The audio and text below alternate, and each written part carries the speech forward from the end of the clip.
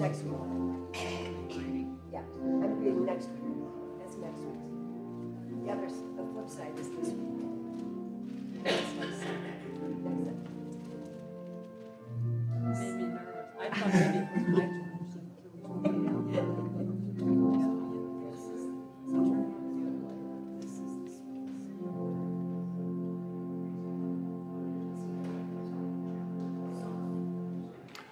Good morning.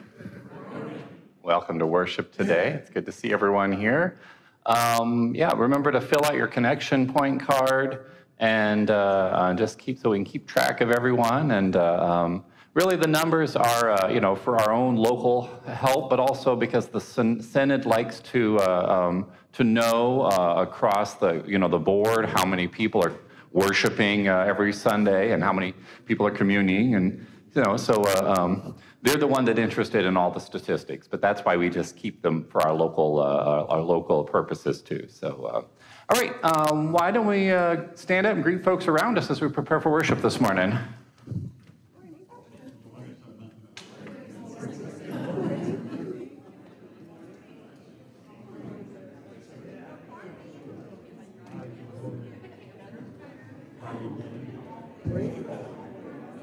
Good morning.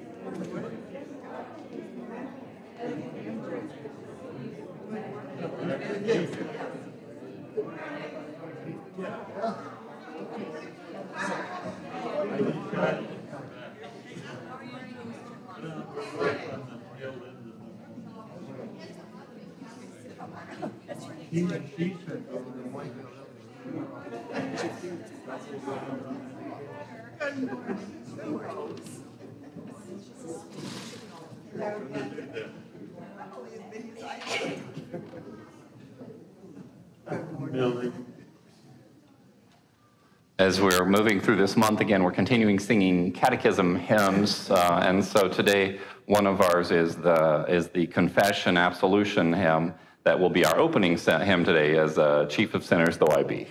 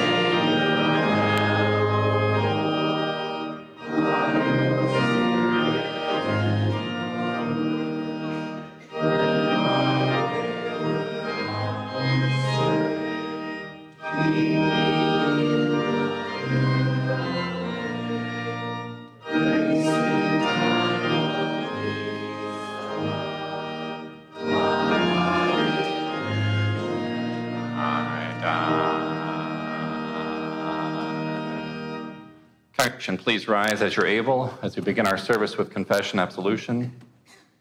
We begin our service now in the name of the Father, and of the Son, and of the Holy Spirit. Amen. Our help is in the name of the Lord. Who made heaven and earth. If you, O Lord, kept a record of sins, O Lord, who could stand? But with you there is forgiveness. Therefore you are feared. Since we are gathered to hear God's word and to call upon him in prayer and praise in the fellowship of this altar, let us first consider our unworthiness and confess before God and to one another that we have sinned in thought, word, and deed, and that we cannot free ourselves from our sinful condition. Together as his people, let us take refuge in the infinite mercy of God, our Heavenly Father, seeking his grace for the sake of Christ and saying, God, be merciful to me, a sinner. Almighty God, have mercy upon us, forgive us our sins, and lead us to everlasting life. Amen.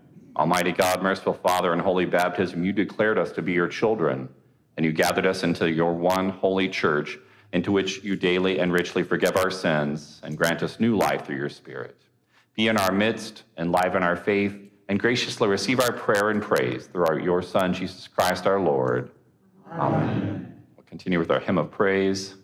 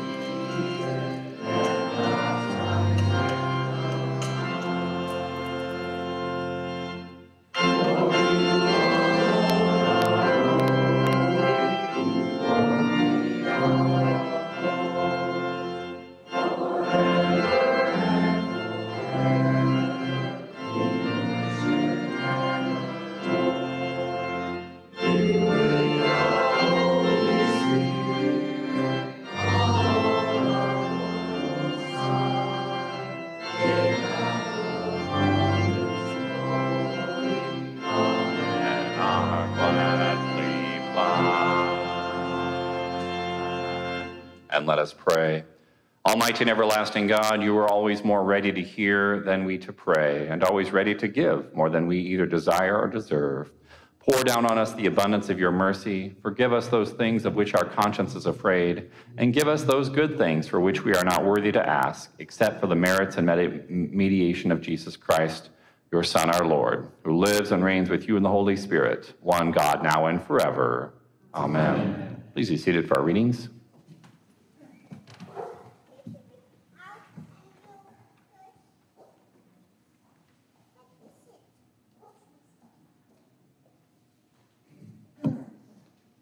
Good morning. Our Old Testament lesson is taken from chapter 4 of the book of Genesis. Now Adam knew his wife, and she conceived and bore Cain, saying, I have gotten a man with the help of the Lord. And again she bore his brother Abel. Now Abel was a keeper of sheep, and Cain a worker of the ground. In the course of time, Cain brought to the Lord an offering of the fruit of the ground, and Abel also brought of the firstborn of his flock and of their fat portions. And the Lord had regard for Abel and his offering, but for Cain and his offering he had no regard. So Cain was very angry, and his face fell. The Lord said to Cain, Why are you angry, and why has your face fallen? If you do well, will you not be accepted? And if you do not do well, sin is crouching at the door. Its desire is for you, but you must rule over it. Cain spoke to Abel, his brother, and when they were in the field, Cain rose up against his brother Abel and killed him. Then the Lord said to Cain, "Where is Abel your brother?" He said, "I do not know. Am I my brother's keeper?" And the Lord said, "What have you done? The voice of your brother's blood is crying to me from the ground, and now you are cursed from the ground, which has opened its mouth to receive your brother's blood from your hand. When you work the ground, it shall no longer yield to you its strength. You shall be a fugitive and a wanderer on the earth." Cain said to the Lord, "My punishment is greater than I can bear. Behold, you have driven me today away from the ground, and from your face I shall be hidden. I shall be a fugitive and a wanderer on the earth, and whoever finds me will kill me." Then the Lord said to him, "Not so. If anyone kills Cain, vengeance shall be taken on him sevenfold." And the Lord put a mark on Cain, lest any who found him should attack him. This is the word of the Lord. The epistle lesson is taken from the 12th chapter of Exodus. The Lord said to Moses and Aaron in the land of Egypt, "This month shall be for you the beginning of a month. It shall be the first month of the year for you. Tell all the congregation of Israel that on the 10th day of this month, every man shall take a lamb according to their father's houses, a lamb for a household. And if the household is too small for a lamb, then he and his nearest neighbor shall take according to the number of persons. According to what each can eat, you shall make your count for the lamb. Your lamb shall be without blemish, a male, a year old. You may take it from the sheep or from the goats, and you shall keep it until the 14th day of this month, when the whole assembly of the congregation of Israel shall kill their lambs at twilight. Then they shall take some of the blood and put it on the 2 doorposts and the lintel of the houses in which they eat it. They shall eat the flesh that night, roasted on the fire. With unleavened bread and herbs they shall eat it. Do not eat any of it raw or boiled in water, but roasted with its head, with its legs and its inner parts. And you shall let none of it remain until the morning. Anything that remains until the morning you shall burn. In this manner you shall eat it, with your belt fastened, your sandals on your feet, and your staff in your hand. And you shall eat it in haste. It is the Lord's Passover. For I will pass through the land of Egypt that night, and I will strike all the firstborn in the land of Egypt, both man and beast. And on all the gods of Egypt I will execute judgments. I am the Lord. The blood shall be a sign for you on the houses where you are, and when I see the blood, I will pass over you, and no plague will befall you to destroy you when I strike the land of Egypt. This day shall be for you a memorial day, and you shall keep it as a feast to the Lord throughout your generations, as a statute forever. You shall keep it as a feast. 7 days you shall eat unleavened bread. On the first day you shall remove leaven out of your houses. For if anyone eats what is leavened from the first day until the 7th day, that person shall be cut off from Israel. On the first day you shall hold a holy assembly, and on the 7th day a holy assembly. No work shall be done on those days, but what everyone needs to eat, that alone may be prepared by you, and you shall observe the feast of unleavened bread. For on this very day I brought your hosts out of the land of Egypt. Therefore you shall observe this day throughout your generations as a statute forever. In the first month, from the 14th day of the month at evening, you shall eat unleavened bread until the 21st day of the month at evening. For 7 days no leaven is to be found in your houses. If anyone eats what is leavened, that person will be cut off from the congregation of Israel, whether he is a sojourner or a native of the land. You shall eat nothing leavened. In all your dwelling places you shall eat unleavened bread.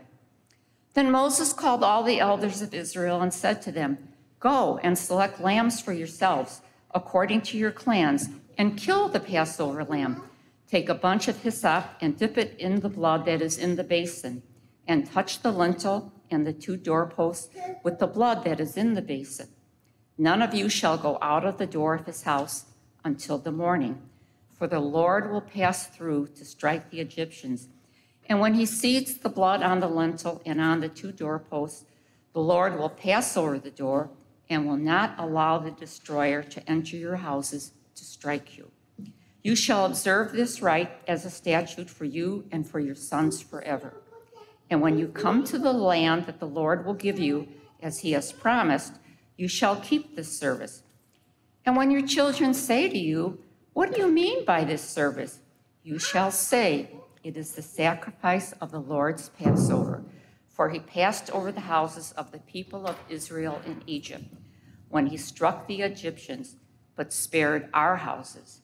And the people bowed their heads and worshiped. Then the people of Israel went and did so, as the Lord had commanded Moses and Aaron. So they did. This is the word of the Lord. Thanks be to God. Please rise as you're able according for the Holy Gospel.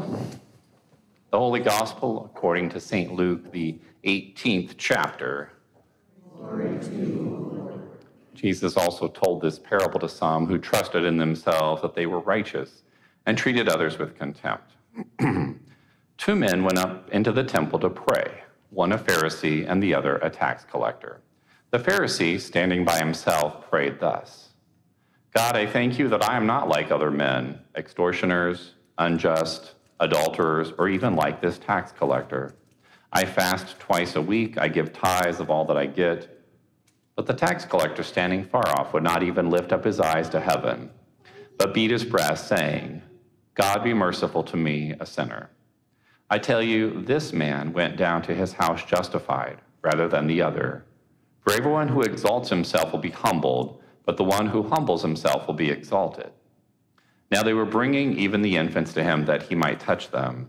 And when the disciples saw it, they rebuked them. But Jesus called them to him, saying, Let the children come to me, and do not hinder them, for to such belongs the kingdom of God. Truly I say to you, whoever does not receive the kingdom of God like a child shall not enter it. This is the gospel of the Lord. Praise to you, O Christ. Please be seated for our next song.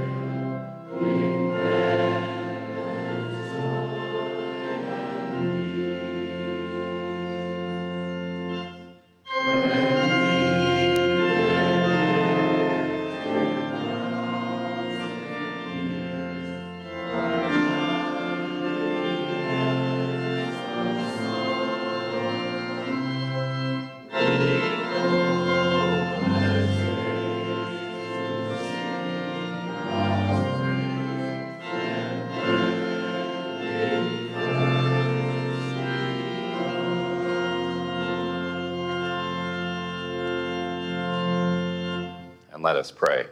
May the words of my mouth and the meditation of my heart be pleasing in your sight, O Lord my God. Amen.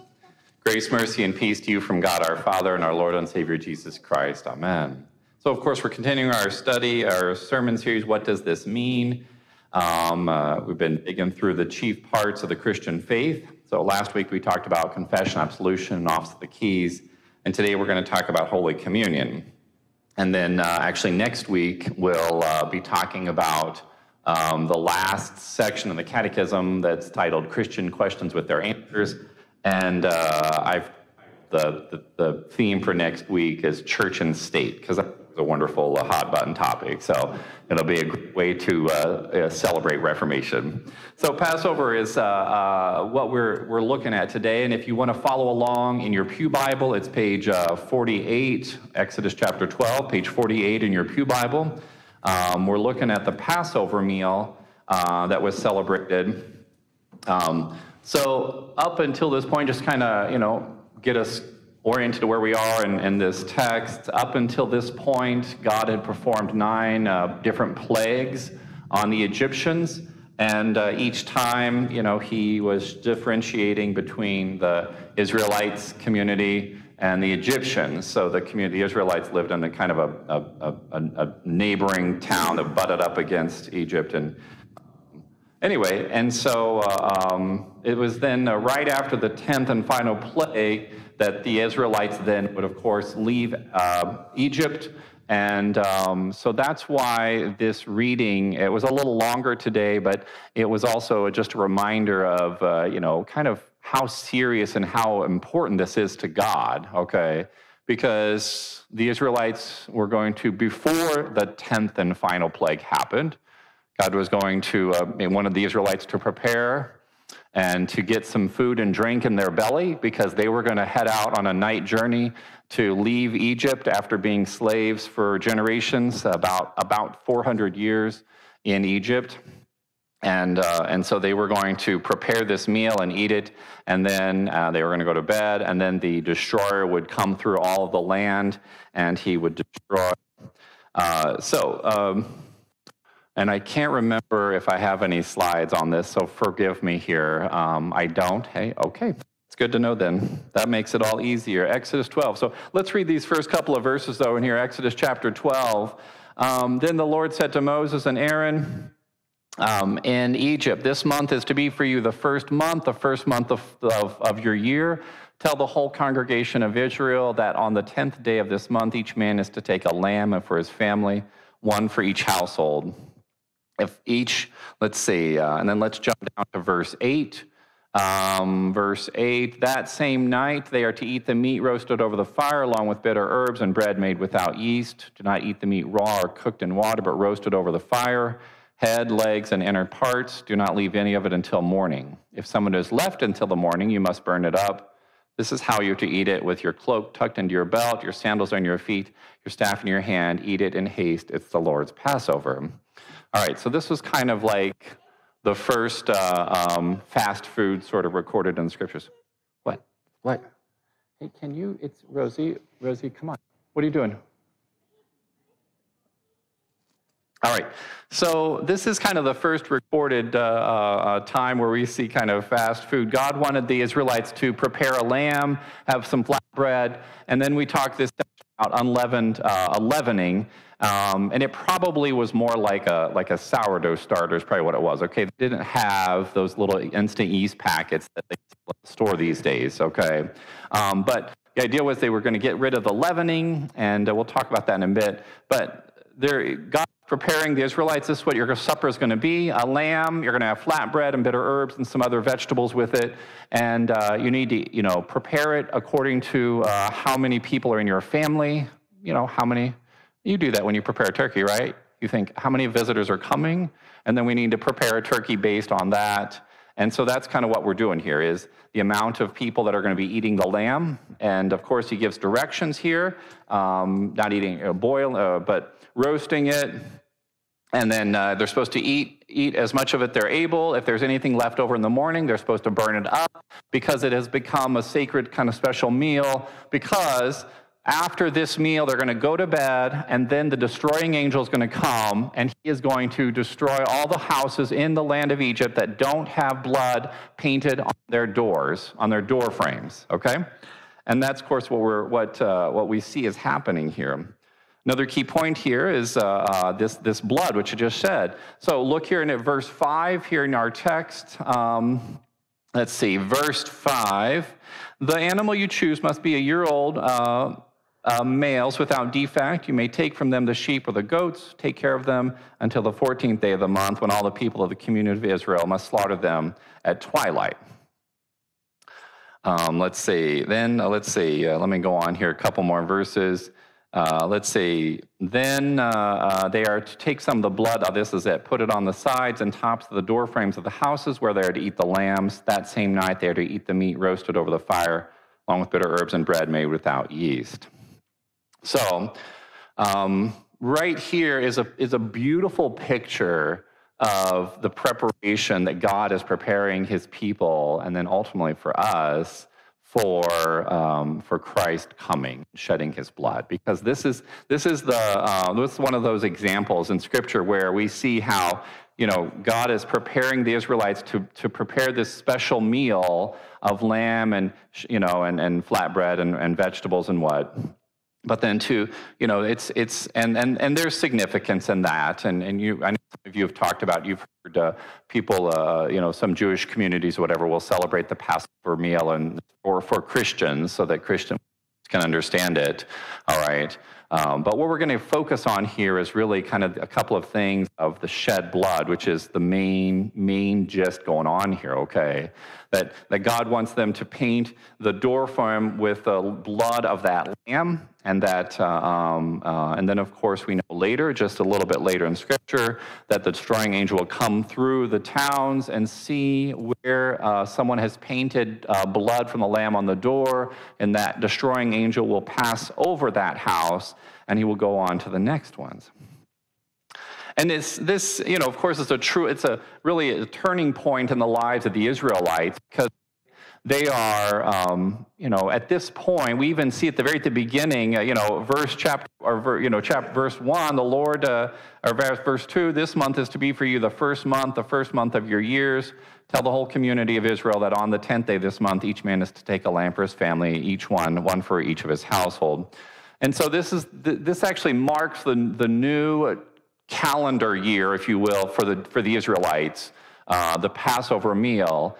As Vicki was reading it again this morning, and sometimes it's great when I hear it read. I mean, I can read it and listen to it, but it's great when somebody else reads it to me. And I was thinking, it's, at the beginning of this, once they leave Egypt, and next year and the following year and every year after that, they're supposed to celebrate this Passover meal, remembering how God saved them out of Egypt. Okay, they eat this meal, and they eat it with their, you're ready to go on your coat, your shoes, your hat, everything. You're ready to go. Grab your purse. You're gonna be ready to go. Okay, as God tells them, this is the Lord's Passover, because they are preparing to get ready to leave Egypt. Okay. And so I understand modern-day Jews, that's how they still will eat this meal. They will still celebrate it this way by putting on their shoes and socks and getting ready like they're getting ready to get out the door and head out, okay? But God is asking them to prepare this day, and so this is the beginning of their new calendar year. The first week of their calendar year, the first day, they have worship, and then at the end of the week, they have worship. We see this a lot, actually, throughout the Old Testament, where God is instituting different holidays and events, where they do this, of course. We have a worship service at the beginning of the Passover week. It becomes later known as the Feast of Unleavened Bread. That's not maybe a very catchy title, but I mean, it's what they have. So, and so they begin their Feast of Unleavened Bread by worshiping, and then they wrap up their week of worship, or the week of Unleavened Bread with worship. We see how important that God is making these things, because he cares for the Israelites, and he has cared for them for generations while they were living in Egypt as slaves. We even see how, King Solomon even kind of talks about how much God cares for his people. Here in 1 Chronicles, a prayer that King David wrote, "There is none like you, O Lord, and there is no God beside you, according to all that we have heard with our ears. And who is like your people Israel, the one nation on earth whom God went to redeem to be his people, making for yourself a name for great and awesome things, driving out nations before your people whom you redeemed from Egypt. People Israel to be your people forever, and you, O Lord, became their God." I love that imagery of just a reminder of how God chose the Israelites. Of all the peoples that lived on the planet at the time, God picked the Israelites. They weren't the best. They weren't the most powerful. They weren't the most successful. They definitely weren't the most, well-known. And yet God picked them from all the peoples. Centuries later, Peter describes the same, collective group of people we call the church of God, the people of God. 1 Peter chapter 2, "But you are my chosen race, a royal priesthood, a holy nation, a people for his own possession, that you may proclaim the excellencies of him who called you out of darkness into his marvelous light. Once you were not a people, but now you are God's people. Once you had not received mercy, but now you have received mercy." This one thing I love about Scripture is how, everything ties in together. There aren't any mistakes or accidents or, whoops, we forgot that. Why'd we stick that chapter in there? And, there are chapters and portions that can seem confusing, but everything was put in the Scriptures for a specific purpose and reason, and for our overall learning, so that we can ultimately be reminded of what God has done for us through Jesus' life, death, and sacrificial death, and his victorious resurrection from the dead. So this Passover meal is not just, God laying out the meal plans, the menu, and the setting and the situation. Remember, the main point is this shed blood from Christ. I mean, ultimately, the shed blood from the Lamb, but the shed blood ultimately experiencing.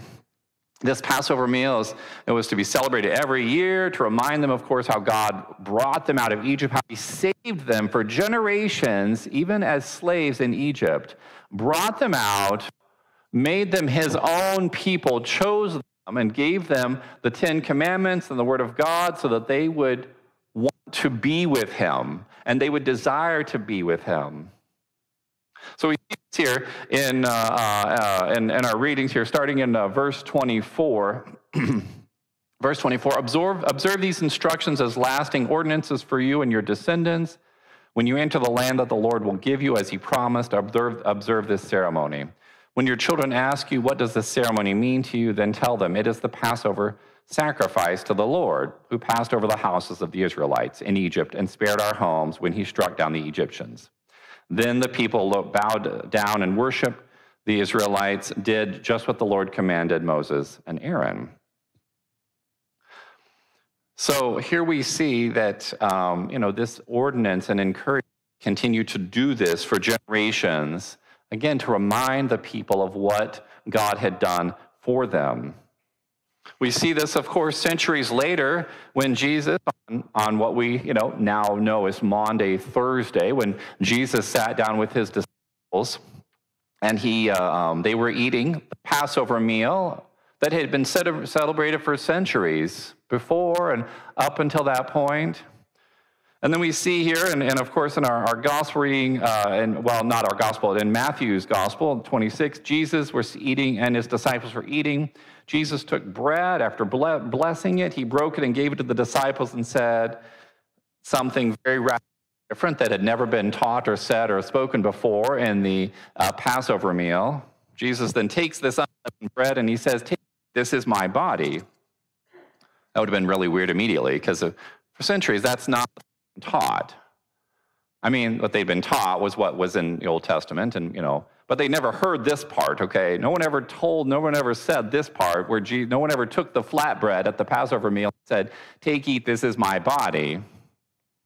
Jesus took the cup. When he given thanks, he gave to them, saying, again, another radical thing that was totally different from what they'd been taught for centuries of eating the Passover meal. "Drink of it, all of you, this wine, all of you, for this is my blood of the covenant, which is poured out for the many for the forgiveness of sins. I tell you all, I will not drink again of this fruit of the vine until that day when I drink it new with you in my Father's kingdom." So they were eating the Passover meal, celebrating the bread and the wine and the vegetables and all that was there, the lamb that was all there, according to what's written here in Exodus. This is what they were eating and enjoying. And then at this point, this is that radical shifting in the Passover celebratory life, in which the Israelites the Jews now are totally like radical. But think about it. I mean, every time Jesus came on the scene, wasn't he radical? It wasn't like, he snuck. Sometimes he slipped on in and people had no idea he was there. We see this in even John chapter 1, where it says that, he came among them and they had no idea who he was. And yet here Jesus now at this Passover meal is taking this bread and this wine, and he's basically focusing now, kind of narrowing down the Passover meal down to this kind of the core things to focus again on Christ. The bread we take is the body of Christ, and the blood, the wine we take, it is the blood of Christ. I mean, that's what we celebrate. We get to celebrate that. We get the opportunity to celebrate every week the body and blood of Christ in Holy Communion. And that's what it's become. This is the progression of where we are. We didn't just one day someone decide, let's have bread and wine and celebrate something like the Passover during Holy Communion, during a worship service. No, this is where Holy Communion comes from, okay? Our Lutheran forefathers didn't just create this out of thin air one day. This is back in the Gospels, where Jesus is telling us he's taking the Passover, the bread and the wine, and he's focusing now on himself, so that we will constantly see Christ. That's why you see some I've seen this. Other Christians, maybe some other church bodies, they will really, kind of say adore the elements, the bread and the wine and communion, and Jesus never tells us that we should adore them. We should just receive them by faith, because we give this. What happens when we come up here? You come up here and kneel, and what are you expecting? Well, I assume you're expecting to receive the body and blood of Christ, right? I mean, that's why you come up here. Okay, and what are you expecting to receive from that? Well, we receive the forgiveness of sins, the reminder of what Jesus has done for us. This, take and eat. This is my body given and shed for you, for the forgiveness of your sins. Take and drink. This is the cup of my blood, which is shed for you, for the forgiveness of your sins. You receive Christ's body and blood. I receive it by faith because I know Jesus tells me this is body and blood, and I receive this by faith because I know that Jesus isn't going to lie to me or isn't going to tell me something stupid. He doesn't mean. He's going to tell me the truth. And I receive this. So when the elder and I, we receive communion first, and then, the rest of our congregation and so forth, I know that I'm receiving Christ's body and blood. And that's an amazing, almost humbling kind of, weird thing. But I just take it by faith because that's what Jesus tells me to do. And I love that, Jesus at the Passover meal, he just took what they had. It was bread, unleavened, flat bread, lambs, wine, vegetables. There might have been something else, but that was the main gist, okay? That's food. It's just food that we could find that food today. He didn't go and say, well, you're going to traverse the Himalaya mountains, find some berry picked in some random bush that only grows, in the 2 weeks in January. And no, he gave us common everyday things, which is wonderful. Flour and water, make some flatbread, make some wine. Where wine come from? Grapes. I love it. There's something basic about it. And then he gives it to us so that we can then receive from Jesus his body and blood. Celebrate Holy Communion, we're reminded then, this is a kind of a baptismal text in small cases, but it's perfectly a reminder of this, that God saved us through the washing of rebirth and renewal of the Holy Spirit, whom he poured out on us generously through Jesus Christ our Savior, so that having been justified by God's grace, just as if I had not sinned, justified by his grace, we might become heirs, having the hope of eternal life. This is a trustworthy saying. So I pray that today, when we receive communion, every week that you have the opportunity to receive Holy Communion, you can be reminded you're receiving Jesus for you, for the forgiveness of your sins. And that alone should give you comfort and peace and maybe some joy. And real quick, I just reminded of a little, when I was at seminary, there was a fourth-year guy who was always trying to, there was always, seminarians are trying to buck the system, and this guy was always trying to be crazy and what. But very respectful in service. We had chapel service at the seminary, and it was a beautiful thing. And I think we had communion once a week there.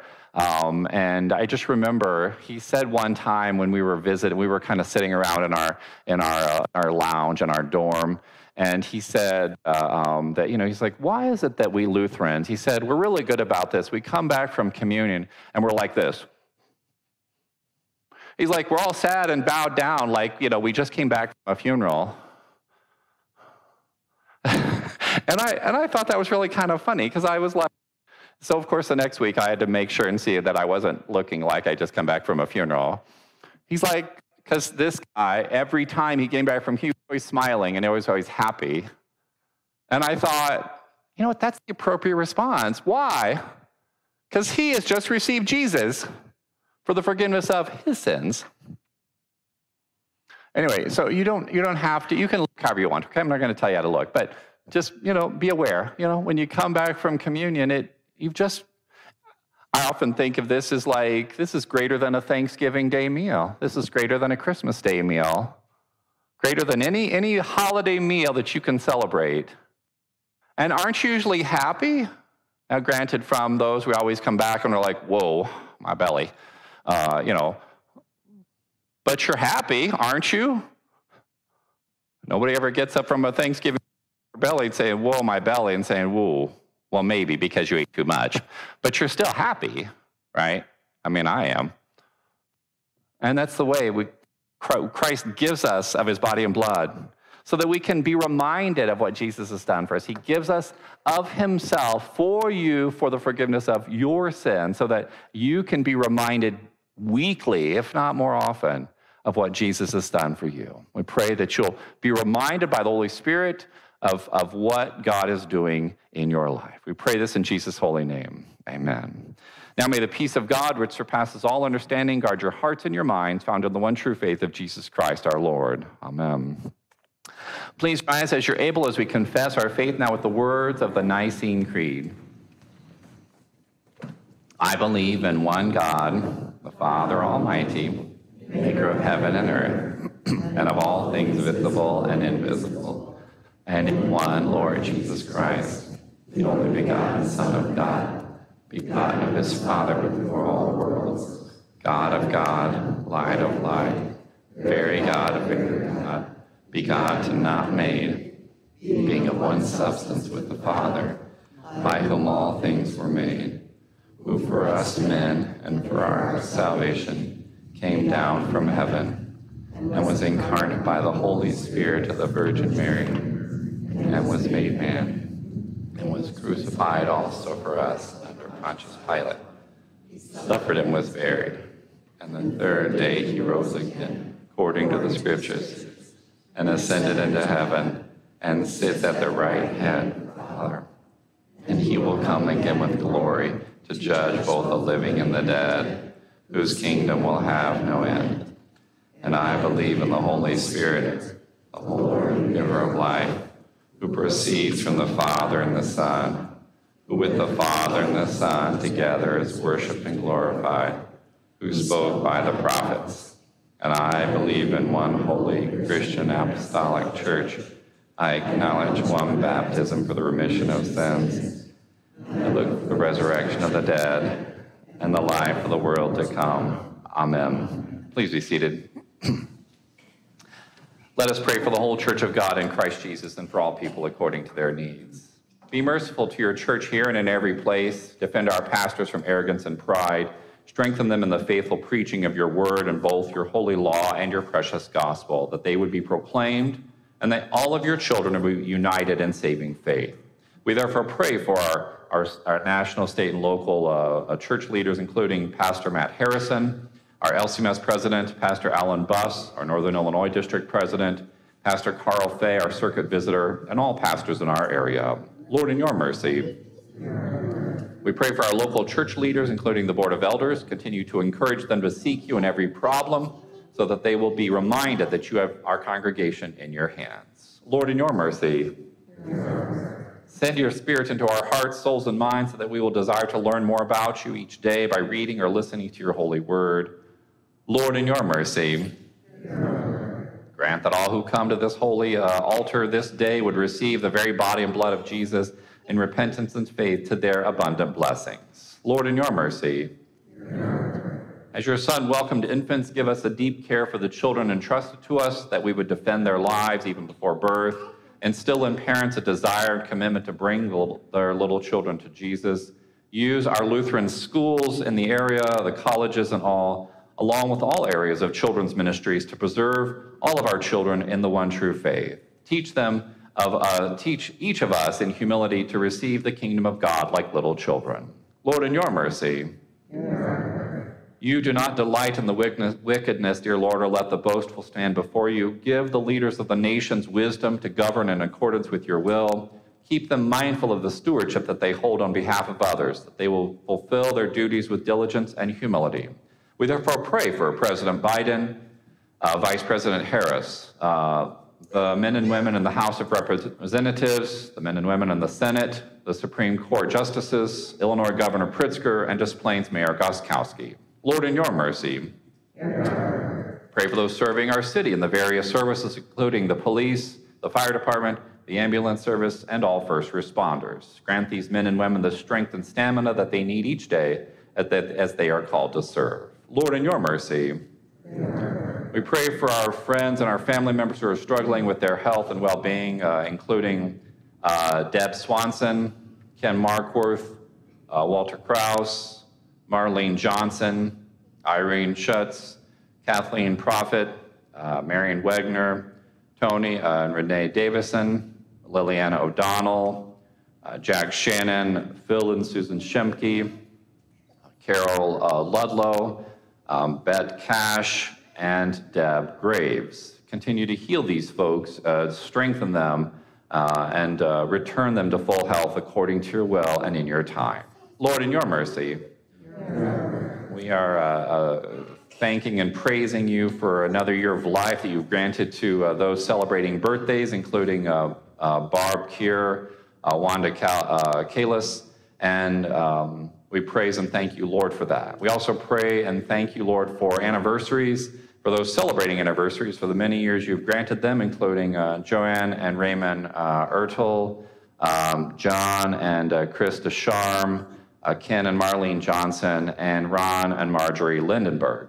Thank you, Lord God, for the many years you have granted these folks of their married life. Lord, in your mercy, into your hands, O Lord, we commend all for whom we pray, trusting in your mercies through Jesus Christ, your Son, our Lord. Amen. Lord, remember us in your kingdom and teach us to pray, Our Father, who art in heaven, hallowed be thy name. Thy kingdom come. Thy will be done, on earth as it is in heaven.